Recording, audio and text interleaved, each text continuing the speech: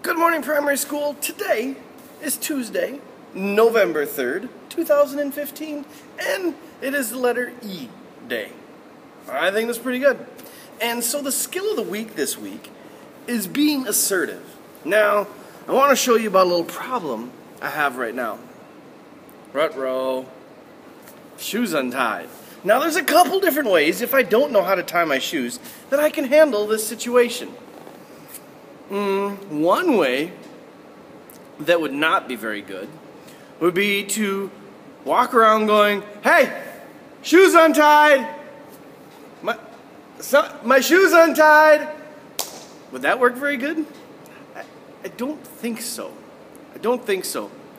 Here's another way I can handle it. Probably not a good way, but another way I could handle it. I could walk up to somebody and say, "Hey, tie my shoe." That would be assertive. Wouldn't very polite. Probably the person would look at me and go, "Tie it yourself." Or a good way to do it would be to look at the person in the eyes, a little eye contact, maybe make puppy dog eyes, and say, "I could use some help here. Would you please help me tie my shoes?"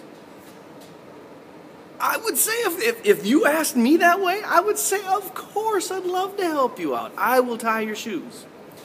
This is a skill you're going to need throughout your life, because you know what? We need help. We need help lots of times.